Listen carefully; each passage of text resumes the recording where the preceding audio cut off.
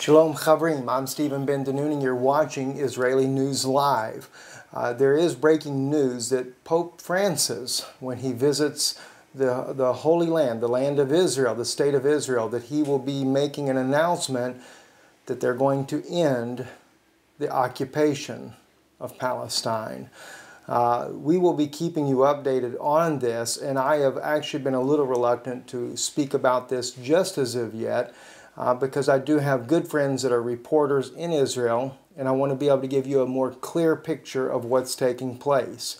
We know that in his travels he will be going to Jordan first, then to Bethlehem, and then he will be making his statement on into Israel as well. But just keep close watch. We will be bringing this to you. We've actually got friends that are reporters there for Israel National News that will actually send us the articles right before they publish and go live. So we'll be able to also update you at the exact same time as these events unfold. Again, God bless you. Baruch Hashem. I'm Stephen Ben Danoon with Israeli News Live.